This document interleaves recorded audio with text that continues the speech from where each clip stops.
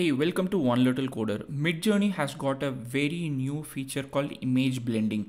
There are two ways to do image blending. One is to use the existing image in prompt, and then you do image blending. And the second is there is a new blend command. You can use the blend command and do image blending. I'm going to show you both the ways, but I'm going to start with blending. And before that, I want to show you a quick demo of what is image blending. Like, what do I mean by image blending?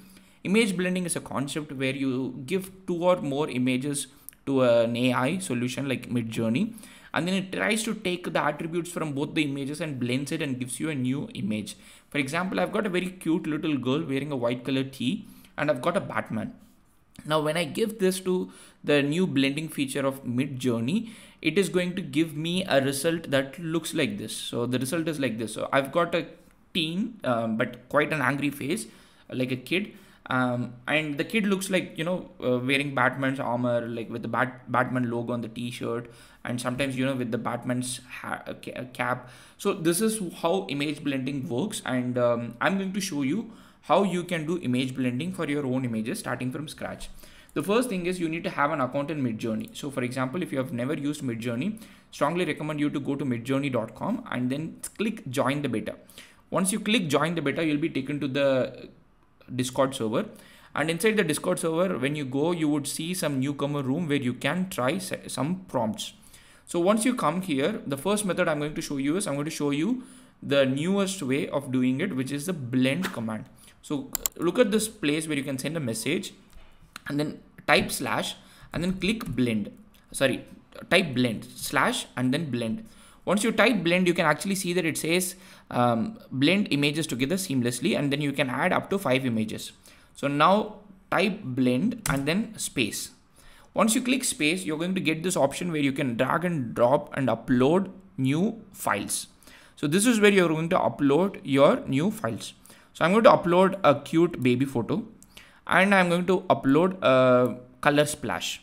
I'm not going to know, I don't know actually what is going to be the result. Maybe the baby is going to be within the splash, but this is what I've got. And I'm going to send, just click send. Once you click send, Midjourney has taken both these images without any prompt. It's just purely these two images, no prompt added. And you can see that it is going to start generating the image for me. Now, one thing for you to keep in mind is for you to get a really good result, it is good for you to keep the same aspect ratio. So if you have got the same aspect ratio of like both the images, you would probably get good result. And also this is like not every time you would get amazing result. This is again trial and error, like a lot of things, but this is something that you can try and then it actually works well. So in this case, it actually looks quite scary. It almost feels like, we have made the baby quite scary. I'm so sorry, baby, but you can see what it does. So I'm going to show you one more image, and then we are going to see the second way how we can do the same image blending. So once again, go to any of the room where you have got newbie, and then go to the message slash blend. Once you type blend, you would see this command matching, and then click it, and then you can upload 2 images. One you can upload one splash, the second one you can upload another kid. And now click send. Once you click send, it is going to take both the images that you gave, like here, and it is trying to create a new image that is a blend of both the image. Again, this is not an image to image replacement. You're not going to get the same image that you sent it in the first place. So that's something for you to keep in mind. If you upload a kid image, it's not like Dream Booth. You're not going to get the same image of yours.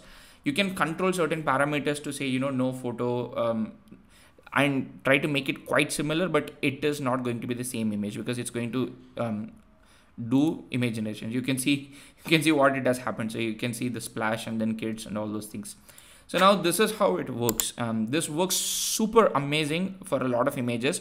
For you to get inspiration, go to the left hand side, again channels, click blend showcase, and you can see quite good images. Like for example, one thing that I was super surprised is this.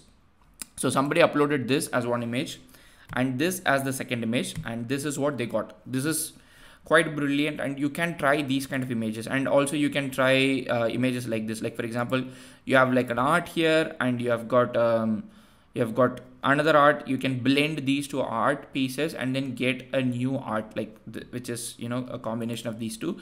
And again, these are like things where people have tried and then it has worked out for them. Sometimes you can keep one human picture and then you can put like a fireball or glass ball and then you can get it. So there are a lot of different ways that you can get a good result, but it's more of a trial and error, and you need to try and then you can get some inspiration from the blend showcase. But before this blend command was introduced, you could still do blend, and that is what I'm going to show you now. Go back again to one of the beginners rooms, and instead of using blend now, I'm going to encourage you to use /imagine. So just use /imagine and then you can start with the prompt. Now instead of giving the prompt, what we are going to do is we are going to actually give the URL of the image. So I'm going to go to a website like, let's say, Pixels. Inside Pixels, I'm going to just search for some picture. So I'm going to say long, maybe Asia. I got some Asia, it says. Okay, let's pick an image from there. This image looks brilliant. I've got an image of a Taj Mahal. So I'm going to right click, copy the image address. Just make sure it is actually the image. So now copy it and paste it in your browser just to make sure that it is actually the image. Some websites do not do that. Now go back to your Midjourney and give the prompt and then give a space, and then again go back and then try to pick another image. For example, I want to pick autumn or cherry blossom, and see if I've got cherry blossom. Okay, I've got beautiful cherry blossom here and there. So I'm going to use this image. This looks beautiful to me. I'm going to again right click, copy the image address, go back to my Midjourney Discord server and paste it. If you want, you can add a prompt as well, but I'm not going to add any prompt. So I can add two images like this with a space inside the prompt, and I've used imagine command, and I'm going to press enter, and you can see that now it has taken two different images and it is going to try to combine these two images and give us one final image. I'm not sure again how it is going to look like. It's quite not very predictable, but the kind of results that you can get using this is quite amazing. The images that you have seen, whether it is on the blend showcase or the experiments that I've seen people doing it, it is quite brilliant, the kind of images that it can generate. I'm super amazed by the blend quality that it has got. It tries to put the cherry blossom in front of Taj Mahal. So let's see what happens. Okay, we got it. So we have got the image. We have got cherry blossom, like literally we have got cherry blossom in front of Taj Mahal, and also you can see the pink shade on Taj Mahal.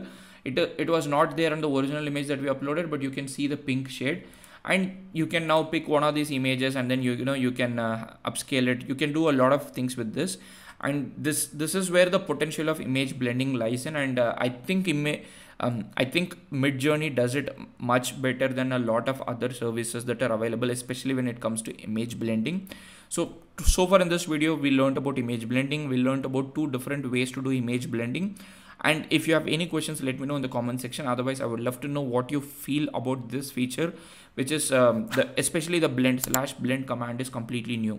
If you have any other question, let me know in the comment section. Otherwise, I'll see you in the next video. Happy prompting.